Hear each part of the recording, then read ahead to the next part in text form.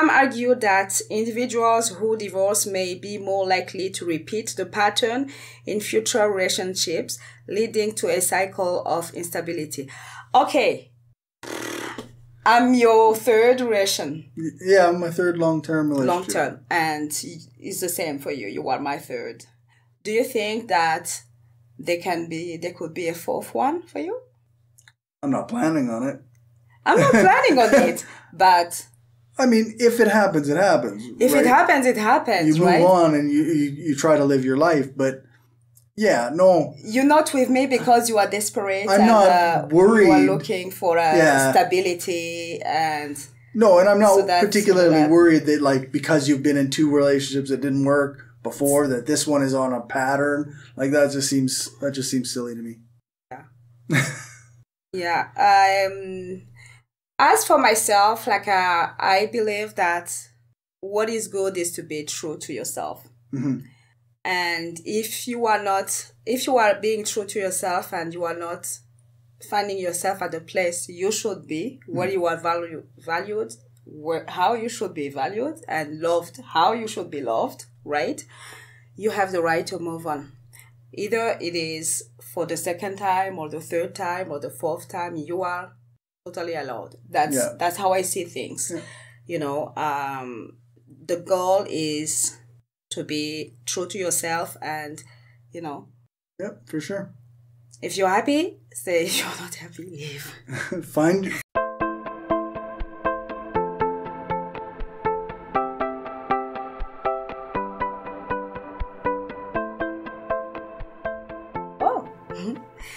Hi everybody, welcome back again on our channel, The Feminist Family.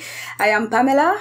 I'm Cory. Yes, and we are the Feminist Family, and we are very happy to be entertaining you and sharing with you every 2 weeks what our thoughts regarding living and believing in. Mm-hmm. That wasn't bad. Nope. As an intro. That's pretty good. Total impro. Okay. So, thank you very much if you are here for the second or the third time, or if you are a regular. We do appreciate, and most of all, we do appreciate when you leave us a comment and you tell us what you think about our point of view, knowing that we are evolving. But let's say that in feminism, we believe that we are adults in feministing. That's what we believe in. We're well educated. But there is still room to grow. So yeah. That we're not taking like the bad faith arguments. We're not taking like the superficial arguments that you hear over and over and over again on the internet. Like, we're not going to be taking that stuff because we've just learned too much.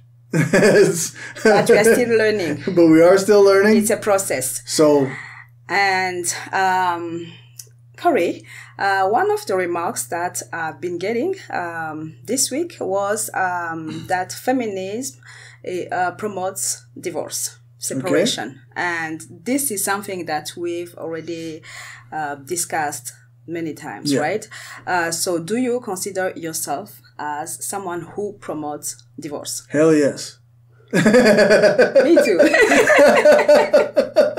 Yes, I think that people deserve to be happy in their lives, and if they aren't happy in a relationship, then they have the right and should have the ability to end that. And that's all I think divorce is just an ending of a relationship. And it's just the end of a relationship, right? Yeah. Basically, it's okay to divorce and move on, because the goal is to be true to yourself. I guess is to be in a marriage because you think that that's the best for you to be in that marriage. The moment you believe that's not at all the right thing, even though you believed in that before, we think that it's okay to be true to yourself and true to your partner and move on. And that's something that we have already done. That's something that they say that most feminists don't last in a relationship. What do you think that's the reason? Or what do you think about that? Well, I don't think that, I think that's a nonsense argument, really. Like, obviously, many feminists across the world have long-lasting relationships of various kinds, whether they be polyamorous, monogamous, marriage, common law, just partners, just boyfriend, girlfriend. Like, many people have many different dynamics of relationship, and many of those people are feminists. And, you know, who's to judge whether a relationship is, like, successful or not based on, you know, anything other than the happiness of the people involved? I guess when people are getting married, they are not thinking right away to divorce, right? But no. I believe that that's something that should be there. I believe that people should be together and remain together because they really want it. Yeah. Right? Yeah.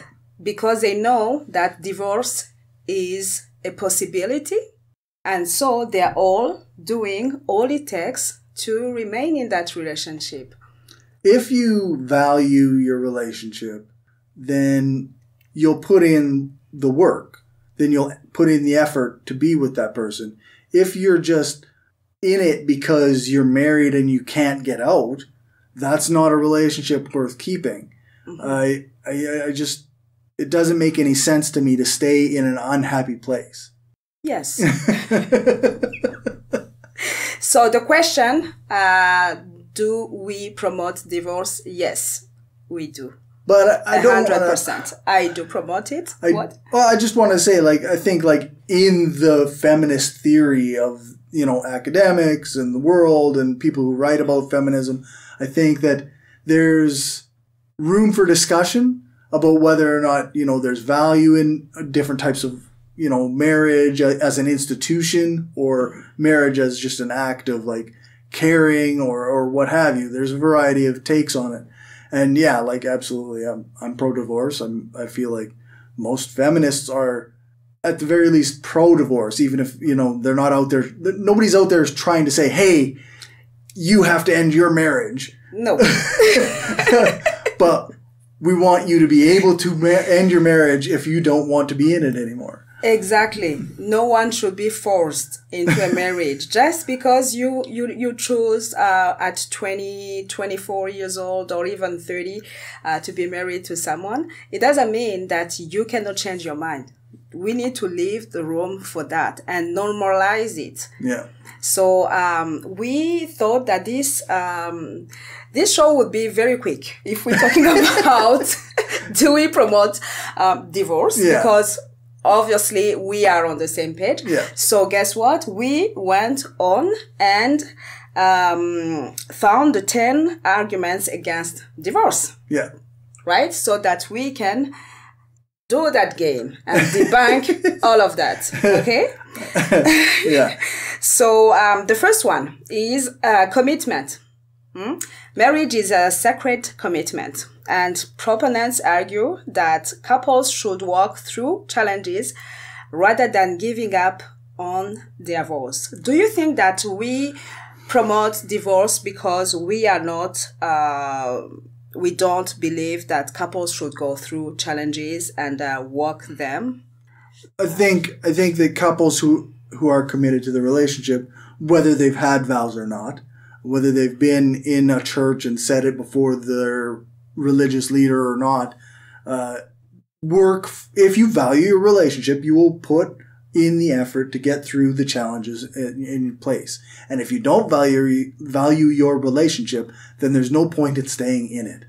Mm-hmm. But there is this character of, the sacred commitment. Oh, yeah. The sacred commitment. What? I'm never convinced when people use the word sacred. It just doesn't mean anything to me.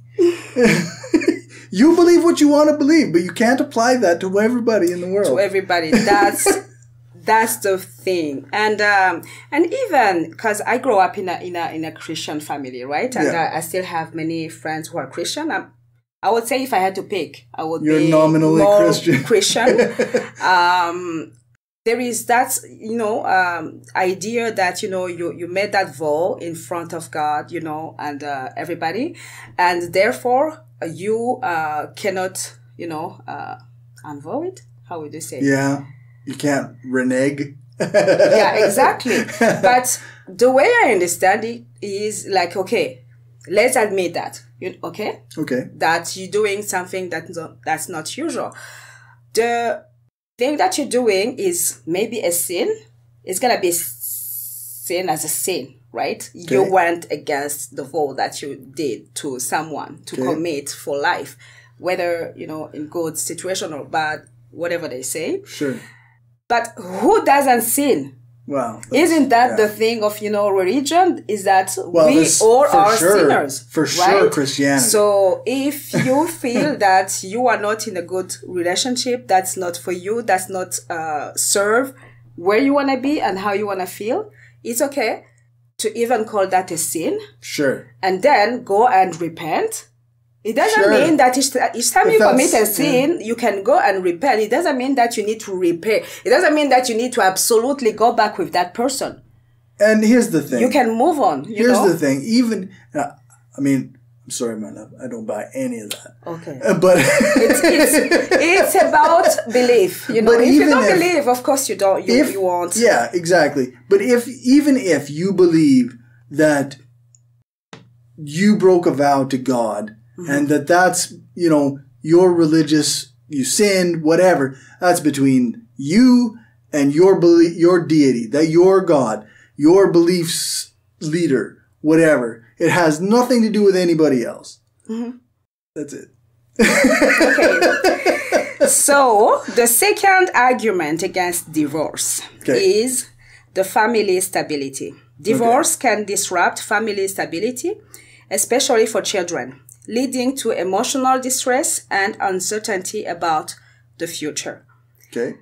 You want to take this or you want me to? That's a good argument. That's an argument. There is the family stability, but of course they're going to be, how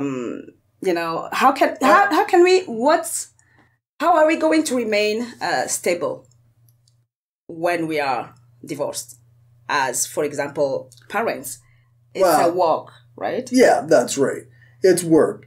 And it's going to be work in the relationship or out of the relationship. Exactly. So, and lots of children who have two parents who stay together and stay at home have really messed up things going on. It's not a matter of one thing being 100%, percent better than the other one. It's just I can come up with in my head a scenario, right, of the two people who stay together because they feel like they have to because it's their vows or whatever. Mm-hmm. But they're miserable together. And so they create a miserable household, and the child or children are raised in a miserable environment. How is that better than two people who separated and are happy? It doesn't make actual sense. It's not the fact of being married or divorced that's going to make that, for example, for the kids, that they're going to have a stability. No. It's about the stability of the two parents, whether they are together or not. Yes. Actually, right? If somebody's toxic in those environments, that's going to matter more than whether or not the parents are together or not. Yeah, exactly. And that's a thing that I didn't know, actually. Yeah, because we tend to say that, if you're not happy with someone, just, move on. You can quit. But when you are co-parenting, unfortunately, you're going to see that it's the same thing. You're going to have to deal with that person in the same exact manner, and yucky. Yeah, you still got to deal with their toxicity. Exactly. Which, again, confirm what we were saying, right? Either you are married or not. Yeah. It depends upon the stability and the way the two parents are, parenting or co-parenting, the dynamic. It's not about being together or not, because sometimes you can be separated and the kid's going to have more stability with parents who are happier in their life because they were not happy together. They were, their couple wasn't working very well, and now they are separated, and each of them is now in a new relationship where, they are more finding what they were looking for, therefore happier. Then kids gonna have a childhood which is stable Yeah. in that way. Yeah. Okay. So the third argument, we go back to the religious belief. Many don't do like that. Okay, don't do like that because the people who follow us may believe. Believe everybody what you want. can believe in Believe what the you religion want. they want. You don't get to impose it on others. That's That's just not That's your the end of the thing. line. Exactly. So many religions discourage divorce, considering marriage to be a lifelong commitment that should be honored. Okay, if you're in that religion, then you can deal with that in the way that you deal with it. In your religious beliefs, as long as, do what's compatible with what you as a human feel is true. Mm-hmm. You don't get to tell me what to do. You don't get to tell other women what to do. You don't get to tell other men what to do. But at the same time, I fail to see any other area of our life where we're going to apply that same thing, because, for example, in studies, I can study medicine, Yeah. to become a doctor. And the first year I am a doctor, I'm like, ugh, I hate being at the hospital and this is not at all what I want to do. And guess what? What I would like to do is to be a journalist. So after 7 years or plus 2 of, specialization and Yeah. you already invested a lot, you still have the right to change your path, and Yeah. start something else. And even at work, you can start a career and then later decide to change. Even a country, we decide to move countries, Yeah. right? We grow, Yeah. we are growing. And in all other area of the life, we have that opportunity to be wrong or to, to change our path. And I believe that even marriage should be the same. I find it odd that religions would ask two people who never lived together, just because they chose together, when they chose together, then they're going to start to live together and make it work absolutely without any way to saying, like, let's say that I believe you believed in that, and hey, that person, that's not a person who's making you happy. You're gonna do what? Stay with that person and absolutely commit because I don't know. Because of what? Yeah, because it's hard for me to take it seriously because there's religions that basically enforce people getting married against their will, or before they're ready to, before they're even really aware of what's happening with marriage. So it's hard for me to take the religious argument seriously. I think that people should allow themselves to have their religious beliefs, but it's just you can't expand that beyond your own personal group or your particular religious belief system. Mm-hmm. The financial impact. Divorce can have significant financial consequences, including the division of assets, alimony payments, and legal fees, which may negatively affect both partners. Okay. Yeah, it's hard. That's the thing. Yeah, no, it's hard. The financial burden of divorce is pretty heavy because you were building with someone, you were two person building their life together. And once there is one of them, especially financially, who decide to leave the boat, it's a burden. Yeah, imagine trying to make ends meet on your own. Yeah. And especially when they are kids, right? Especially when they are kids, because if there are no kids, then, but if there are kids and you still have as a parent to plan, to get your kids and the other parents, it's going to be two houses. Yeah. It was one house, you were sharing all the finances. Yeah. So you're cutting your total household income in half and you're doubling your costs. So it's a thing. Divorce comes with a cost. Yeah. But again, that's a cost that's great to pay and to work for. Sometimes, if we had a healthy society, then things would be easier. But we don't. We don't. So it's one of these things it is, I can't say that it isn't going to be expensive, but it is, it's going to be hard. But it's a price that we pay, you know, if we're not happy and we need to move on. Mm-hmm. Social stigma. In some communities or cultures, divorce carries a social stigma, leading individuals to stay in unhappy marriages to avoid judgment or ostracism. Yeah. Yes. I don't find that to be an argument in favor of staying in marriages. I find that to be an argument against the societies and cultures that apply social stigma to people who get divorced. But that's a fact. You know, when you divorce, it comes also with a social price, I would say. Yeah. Divorce comes with, cutting friends. Yep. Cutting all the things that you were sharing with the other person are at risk, depending on, you know, the way you are getting separated, or if you are, you know, meeting other people and going on, right? Yep. with your life. It's something that comes, like, socially, it has an impact. Yeah. You know, that's something that each time I'm talking with people who went through divorce, that's something that they're gonna say, whatever they are, right? Yeah. There is that stigma that comes with being a divorced person. Did you suffer that? I don't think so. You told me you I lost friends. Yeah. You lost friends. I lost a lot of friends. But it wasn't, I don't think it was, because that's the thing. Like, if you reach a point in where you're separating, mm-hmm. and you've had your lives intermingled, well, then your friends have to pick one side or the other where they go, depending on their loyalties. Yeah.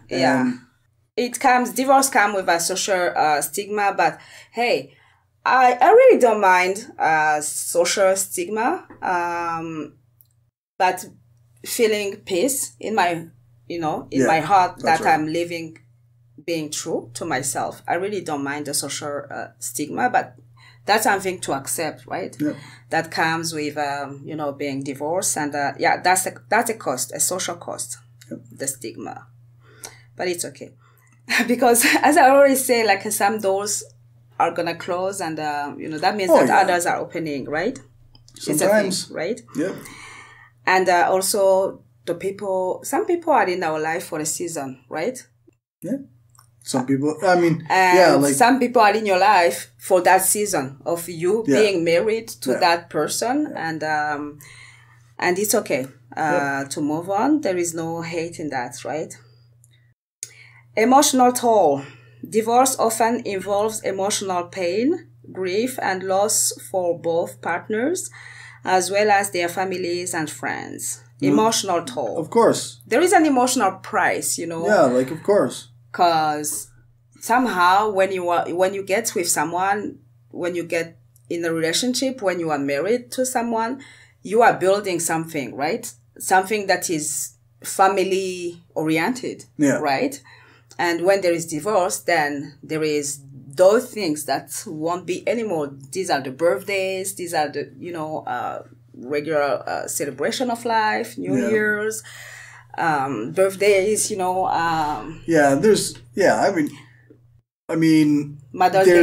there is literally an emotional price that you pay. You grieve the loss of that relationship. You do it in different ways. Different people, like, often they say that the person who initiates the divorce has already gone through the grieving process to some degree, while the person who is told after the fact is often has to grieve on their own. But there is, of course, an emotional toll to this. But again, it's like, is this price worth paying? This is a personal choice that you have to make for yourself. Is the price worth paying to be true to yourself, to be in a place where you're not with someone you're not happy with? To give yourself the chance to be happy with someone else, perhaps, in the future. Yeah, but it's also the same as the doors, right? Those emotions, we stay there, right? Tell me, like, for example, you've been for a very long time than me in co-parenting, and it worked, right? Do you feel now, okay, if you are not, like, with your kids on birthdays, for example? Oh, yeah. No, yeah, for sure. It stays, right? Yeah, they're fine. Yeah. Like, I mean, the thing is, like, we have communication devices. We can call them and like say, hey, I love you, happy birthday, you know. You find a way. You find a way, exactly. That won't be like as you expected, but again, you stay in a relationship because you would like to keep that. Those same birthday, it's gonna feel like so bad. Like, that's right. All the birthday that you're gonna be with a person that you don't like, that you're not happy with. Yeah, you gotta weigh those counterbalances. Yeah.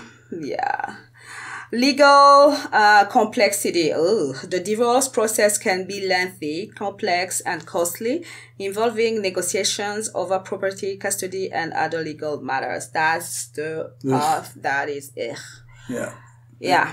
I mean, obviously that's true. You need, if you're separating from someone who's pretty reasonable, then it doesn't have to be really bad. But no matter what, there's times where you feel like you're the one who got screwed over, and everybody in a divorce is going to feel that way at some point. So, but again, I find that even if it's really you're like, when you are with a person where it's not working at all, and you know that mentally or emotionally you are already separated, but you are living together, and then you have to make those kind of decisions regarding your investments, your it's worse. It's worse. That's why even on that side, I'm like, better divorce than I'll pay that price. Pay that price, because honestly, when you are discussing like finances with a person that you're not even connected emotionally, that you don't feel like committed, like you're just losing your time. Get out. Impact on children. Children of divorced parents may experience emotional and behavioral challenges, including lower academic achievement, higher rates of substance abuse, and difficulties forming stable relationships. Well, I mean, first, I'd have to say, like, for these claims on statistical claims needs citations. I don't know 100% true whether or not these rates are higher among divorced families than they are among stable families, or whatever quote unquote stable families, right? But also, I mean, that's where my head goes. Look, like, I cannot accept that. Like, I don't see how there's this correlation or a causational effect necessarily. I think that's an argument that comes from the fact that, you know, they're gonna be like, okay, the kid's gonna be more with the kid's gonna be more with their mom, then they are not gonna have this father figure, or you know, this, that they're gonna be an impact on them. But again, I'm like, we're talking about divorce. Let's consider that someone can die. Yeah. Which is permanent. Way more traumatic. You know? Yeah. So one of the parents can die. You still have two parents if you're in divorce. You still have two parents. But again, that's what we were saying. If those are not stable parents, those are not committed parents who are committing to the education of their kids together, whether they are together, married in the same house, or separated, it will only have an incidence on the kids if they are bad between themselves, right? If they are all supporting their kids, there's no reason that a kid gonna be like, having a lower academic achievement just because his parents are separated. It's because of all the other some kids, like lots of kids do just fine, because when they have two separate parents that care for them and take care of them and can get along in a civil fashion. I don't know, it may not, I don't know what number we're on, but like, when you think of two people who don't want to be together, and like, so they stay together just for the sake of the kids or finances or some external reason outside of their own happiness. And you think, like, if that, you know, those two people are unhappy to begin with, but they stay together, they try to tough it out, that's likely to build a resentment towards each other, right? Like, the kid's gonna feel that. Yeah, you're building in a resentment inside your home, inside your relationships with everyone around you, like you're going to act, that's going to come out in some ways that is going to affect, your children. And I feel like nobody's measuring how the damage that's done by parents who stay together. It's going to be the same. If there is a resentment, if they are the two parents fighting in front of their kids, whether they're married or not, whether they're separated or not. Again, it's not about being together. That's the issue, or that's going to change anything in that. It's the relationship. It's the behavior. It's the quality of the two parents. Yeah, that's It's the quality of parenting. And that, it doesn't matter whether they are together or not. No. The consequences are going to be the same if they are bad. Yeah, that's right. It's gonna. So, future relationship patterns. Some argue that individuals who divorce may be more likely to repeat the pattern in future relationships, leading to a cycle of instability. Okay. I'm your third relation. Yeah, I'm my third long-term relationship. Long-term. And it's the same for you. You are my third. Do you think that there could be a fourth one for you? I'm not planning on it.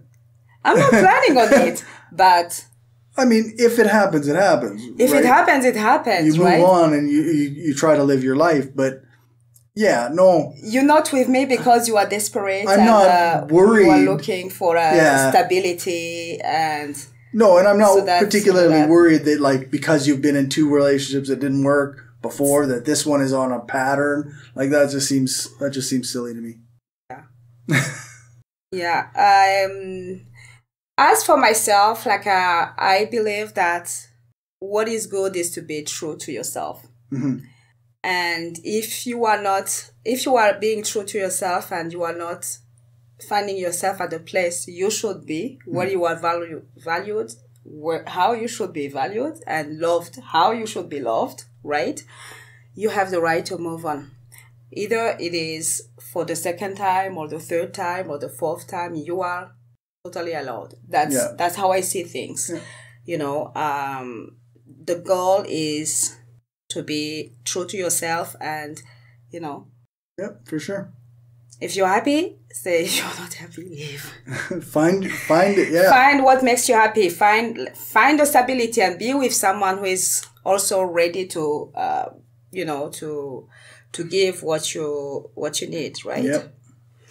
So the 10th argument, okay. Yes, regrets. Divorce can lead to feelings of regret or remorse, especially if couples later realize that they could have walked through their issues and salvaged the marriage. Did you know that if you break up with somebody, but then you both figure out that you're still in love, you can get back together? That's a thing that people can do. It's a thing. People can do it. Yeah, I'm not going back.